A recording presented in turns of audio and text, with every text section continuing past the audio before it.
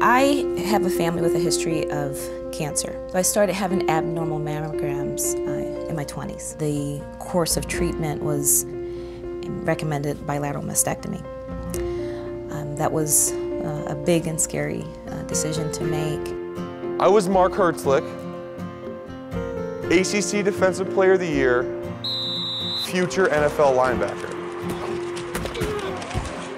And in 3 seconds, this time it took for him to say, "You have cancer."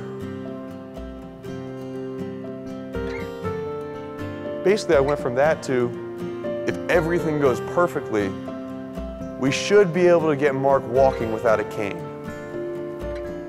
My little girl, who had been developing and hitting milestones, started slowing down in her development.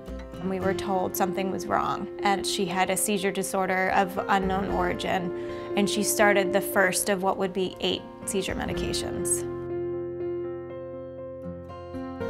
We were just fortunate that a geneticist happened to read about the genetic test and submitted Kira's blood work for the test. At the time Kira was tested, Quest Diagnostics was the only company screening for SCN1A. Quest Diagnostics has a test, the BRCA test. It helped Angelina Jolie, helped me. It helps give information so that people can make the right decision. They can have treatment that will save lives. Weird, but I wasn't excited about where I was. I was excited that it sounded like someone knew what was wrong with me. The diagnostic features that Quest presents saved my life. The new advancements in technology that your company developed are the reason why my leg didn't get amputated immediately. The information that we gained from testing through Quest gave us the dreaded answer we were looking for, which was a diagnosis of Dravet syndrome. It is a rare and catastrophic form of epilepsy for which there is currently no cure.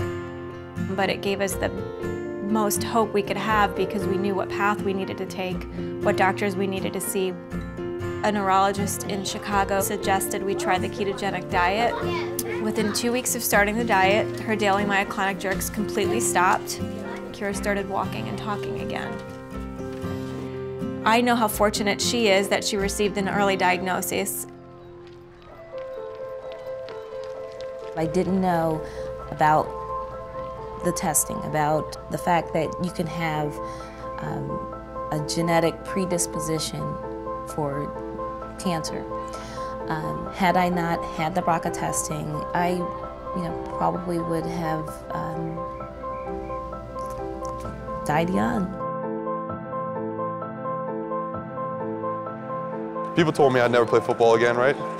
I'd come home and I get a call from Coach Coughlin, who's the head coach of the New York Giants. He said, "Mark, I want you in the New York Giants because I think you can help us win." And that meant something to me. That meant that everything was in my past.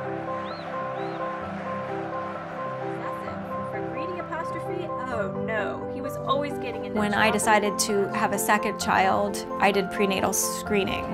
And it gave me a huge peace of mind knowing that I had a healthy child. It wouldn't have changed the outcome. I still would have had the baby, but I was able to relax and know he's okay. He doesn't have Dravet.